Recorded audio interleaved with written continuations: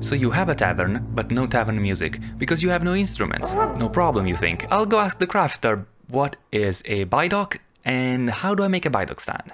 Okay, here's a couple of tricks you can use to take a look at your own unique procedural instruments. Click on a Stone Crafter workshop and add a new task for a stone statue. Then click on the magnifying glass and select Specify Image, specify a new image, and then Object. Here you want to search for the name of the instrument, like, I don't know, bidock. And there you have it, a list of all the components. Plus, if you hover over it, you get a description.